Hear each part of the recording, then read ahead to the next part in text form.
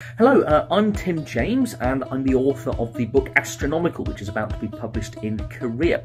I'm also the author of the books Fundamental and Elemental, which have also been published in Korea, and I want to sort of thank my fans in Korea for reading those first two books. So in Elemental, my first book, that is about chemistry. It's about the periodic table of elements. It's about the world around us and why it is the way it is, why certain reactions happen, why materials have the properties that they do.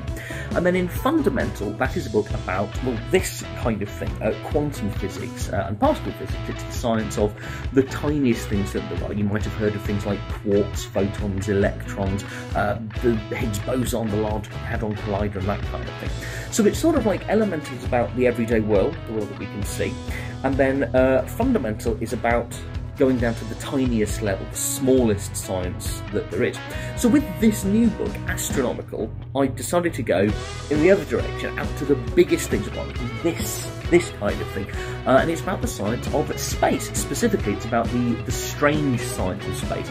So it's a book about black holes and wormholes and the Big Bang and extrasolar planets and the existence of aliens and all the kind of the really strange things that are out there.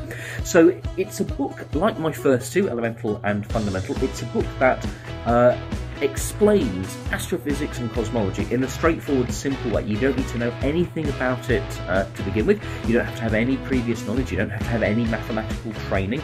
It explains all the terms as you go along. And I try to explain complicated science in a light-hearted and hopefully occasionally funny way. So thank you very much for showing your interest, and if you enjoyed Elemental and Fundamental, learning about chemistry and quantum physics, then I hope you enjoy Astronomical, the science of space at its strangest too. Thank you very much.